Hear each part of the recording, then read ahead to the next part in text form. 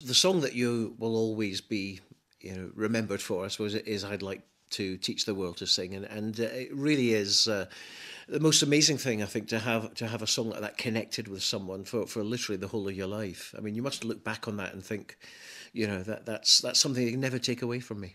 Could never take it away, and I still enjoy singing it. And that's the thing, for instance, about this album, and the one that I did one about 12 years ago.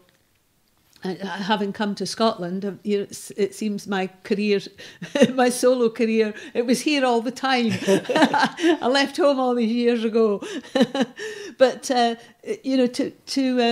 be able to sing songs that I like, I'm picking songs because I like them, not because, let's do that because it fits into country or pop or whatever category it is. Just doing songs that I really like. And the thing about Teach the World is I never get tired of doing it, because every time I sing it, there's a different audience, or it's a different night. Even if it was the same audience, it'd be a different night, so it feels different. It always feels new. And that's the same with every song that I sing. It's always in a different place, or it's a different time, or a different audience. So there's something fresh about it. Or it's just the way I feel. It's just, just always new. It's just because I like singing. And of course, I mean, all this new material that you're doing as well, it's almost like a reboot of the Eve Graham career, if you like, isn't it? This new album, etc. And it's come as a bit of a surprise to a lot of people, a very pleasant surprise that you've been able to go back in the studio again. And I'm sure it's not going to be your last album that you ever do, but certainly the album itself, a matter of time, and Slipping Away in particular, you're finding a new audience almost. I'd like to think so, and it seems. I mean, this is a new direction. It seems to be getting to new places. I'm very happy to say. I mean, it's the first time that we've met, and I know that you're going to be letting other people see this that I've never heard me speak before, or didn't know that I was Scots, didn't know I could still sing, didn't know I was still alive. And I think that is the good thing. I found it therapeutic to start singing again. I did think that I wouldn't sing anymore. And when I had the thought of singing and wanting to do another album, my first question was to question myself, was to question my ability to sing well enough, because obviously at my age I'm not going to sing as well as I did 50 years ago, but I've had a damn good try. And it sounds pretty good to me. I'm quite pleased with the result, and I can only do it if I'm with David. David Mackay beside me. It's not just a case of spurring me on, but it's more a case of stopping me if I'm not doing as well as I could. He's always been very good at giving me a boot up the what's it, and telling me that I'm not, if I'm not getting it right, and that encourages me, because I feel that I can freely express myself, because he'll tell me if I'm losing the place. So when you first realised that this song was beginning to climb the country charts, and you haven't been in the charts for a wee while, and all of a sudden Slipping Away is doing very, very well, and then the video's out now, etc., and the song is being enjoyed by a lot of new people, that must make you feel really happy. I'm absolutely delighted. I'm absolutely thrilled. It wasn't what I expected. It's not why I did the album in the first place. I needed to do it for myself. I needed to do it to probably boost my morale a little bit, just get me back into living a little bit. I've been 3 years on my own now, and I'm very lucky, because most people at 75 are sitting staring at four walls thinking, this is it, you just wait until the lights go out. But, to be able to still have something that I can do, and it seems still do well, I just, I'm just so thrilled. What's the secret then? Because you said yourself there, you're 75. You don't look 75 at all. You look fit and healthy, and you're walking about happily and running about with dogs and stuff. You've still got your voice. I'm not sure about the running. But I mean, you're obviously doing something right. I mean, do you kind of have a fitness regime or something, or do you just be absolutely yourself? not. No. So you can't give me any secrets then, or any advice. I always put it down to good whiskey and bad men. No, I'm joking there. No,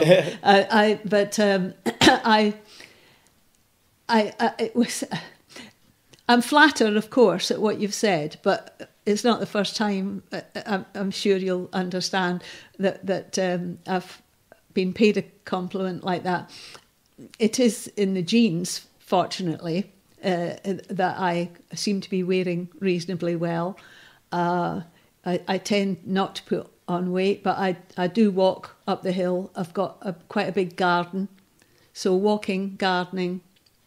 Although I'm having a bit of trouble now I want to do more than I can do now, but I'll just have to sing a bit more and get my lungs going a bit more as well.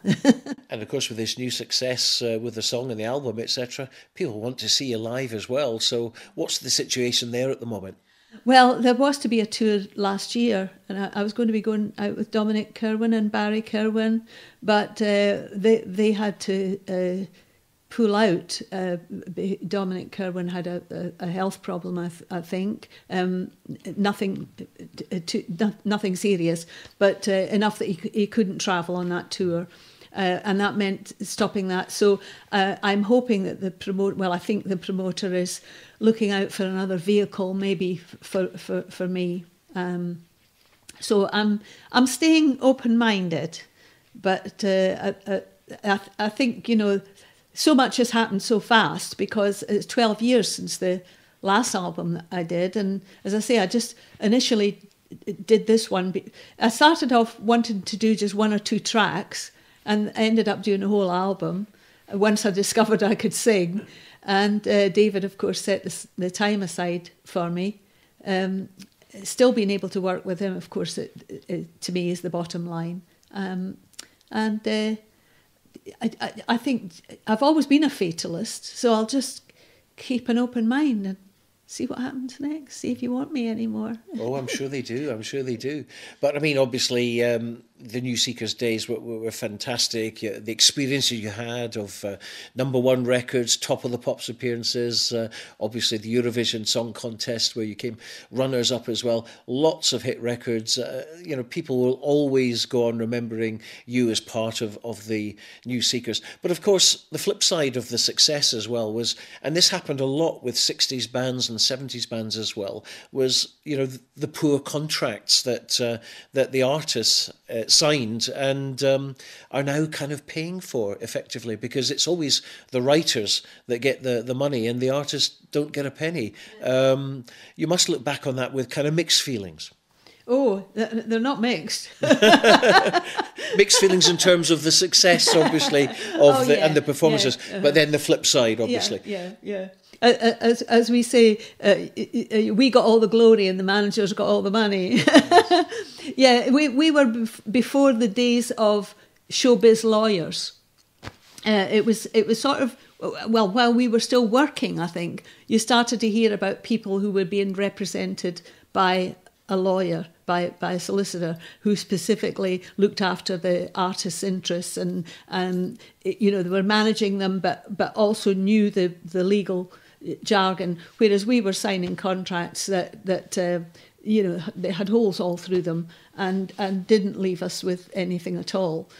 So initially there were some royalties coming in, and then it all kind of fiddled away, and we don't know where it goes, and something gets signed over to somebody else, and we can't keep up with it. The artist can't keep up with it, so you end up with no royalties. But all I can say now, yes, it did make me bitter, like everybody else. For a long time you feel frustrated because you don't know what to do about it because you can't afford one of these expensive showbiz lawyers. They don't want to chase your money because very likely they have to chase your money from somebody that they are doing other deals with for somebody else, so that they're not going to want to be on your side because you're a nobody compared with the somebody else that they're doing a positive deal with. So you find yourself not getting anywhere to try and reclaim any of these monies.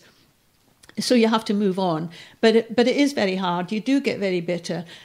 Having reached this point in my life, I can look back now, though, and say that most of the people who did have a lot of money that came from my time spent it all, lost it all, drank themselves to death, went on drugs, did what, there's not that many of them that came out of it and made another life with the money somehow.